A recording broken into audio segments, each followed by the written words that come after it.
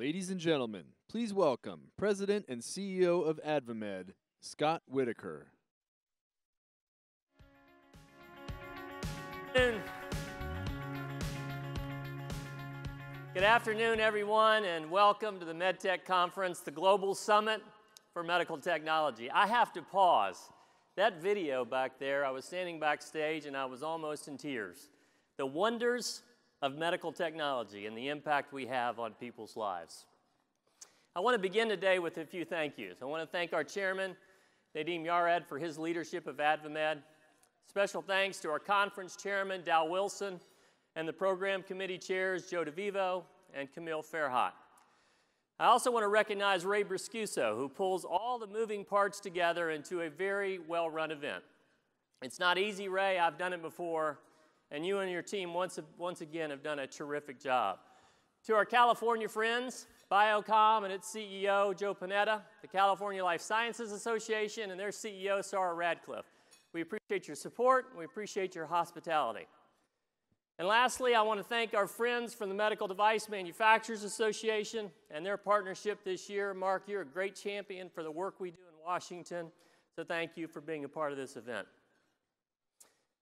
This industry has accomplished astonishing things in our short history. Here in this room, many of you have inspired generational leaps in medical technologies. You've created whole new fields of medical advances, and in many ways, you've explored new horizons and broken barriers. You've taken risks, and risks that truly matter.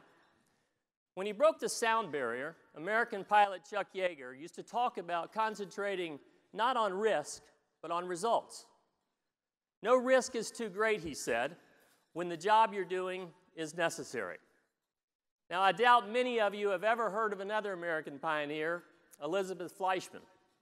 An early radiologist at the turn of the century, Fleischmann risked and lost her life to radiation, but not before she had perfected the incredible diagnostic ability of X-rays.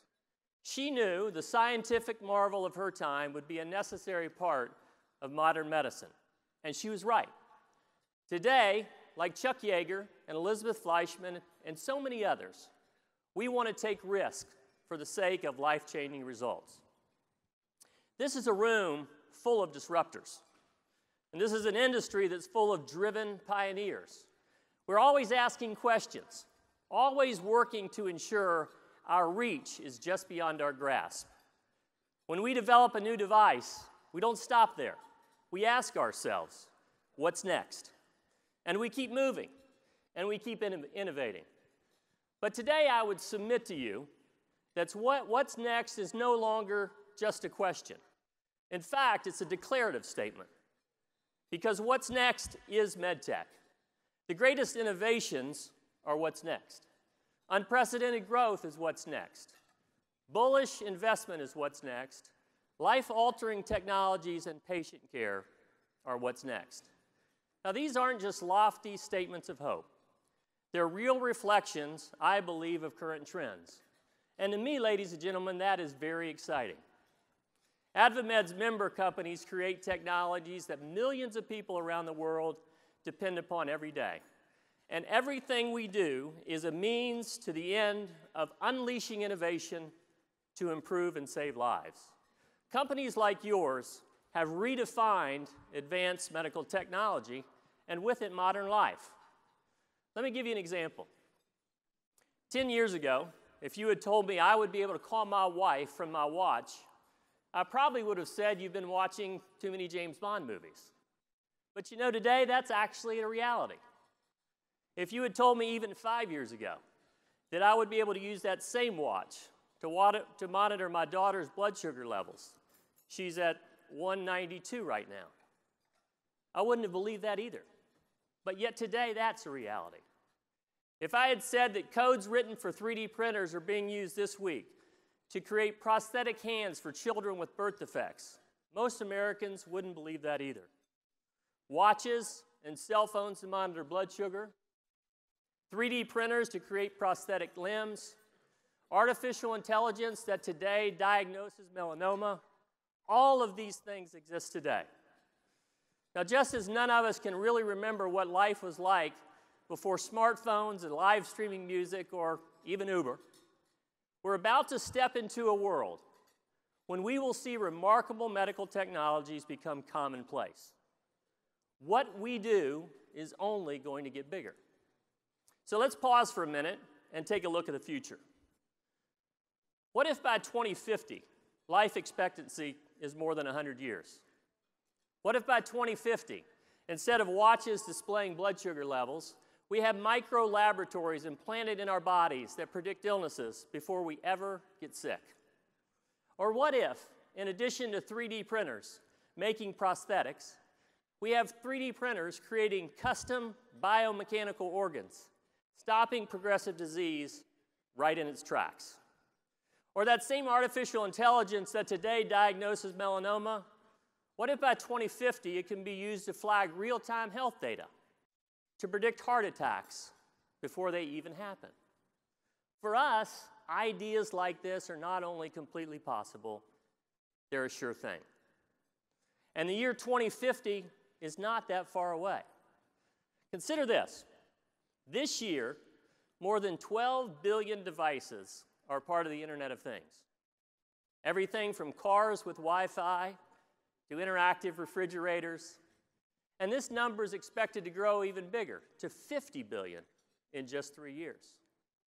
And just as the Internet of Things is experiencing explosive growth, so too will the universe of medical devices.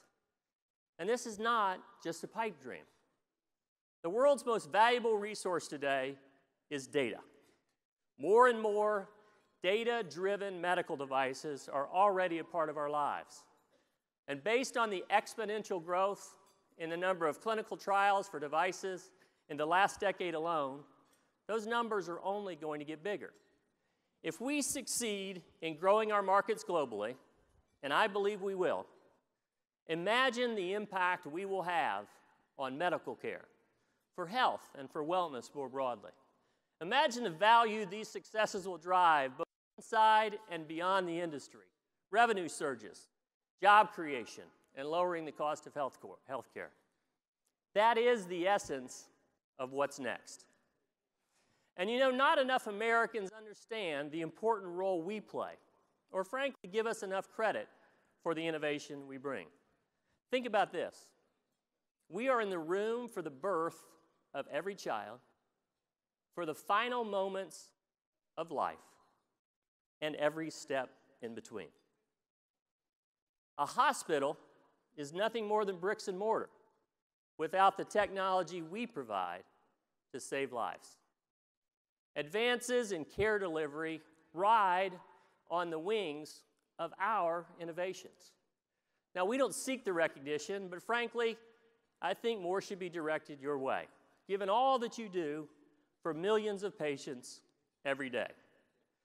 So you're sitting there thinking, okay, Scott, nice speech, nice vision. I can clearly get behind that. But tell me, what's the catch? Who or what stands in our way?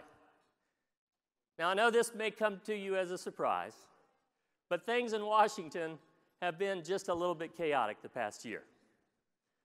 But I will say that's not going to affect our vision for the future. We have more power in this room than most governments around the world. We have the ability to improve lives worldwide, to create jobs and prosperity, to open and expand markets and unleash innovation. Sure, we'll pay attention to Washington. That's my job. That's what I do. But we, together, can do this. Because when new payment models reflect what's best for both MedTech and patients, we are what's next. When the regulatory atmosphere is fair and predictable, we are what's next. And when the policy environment is right, we are what's next. We are what's next because we take our responsibility in this healthcare ecosystem very seriously. We are risk takers of the highest order. And at the same time, we never lose sight that we must also be caretakers as well, putting patients first. They are the ones who are counting on us for results, and results we will give them. 2050 will be here in no time. along with all the breakthroughs we're working on today. But we must work collaboratively and thoughtfully. We must always remember our mission is to grow our industry in a way that is patient-centered, outward-looking, and never-ending. Let's continue to improve lives by unleashing innovation. Let's keep being risk takers and also caretakers. And let's show the world that we are what's next. Thank you.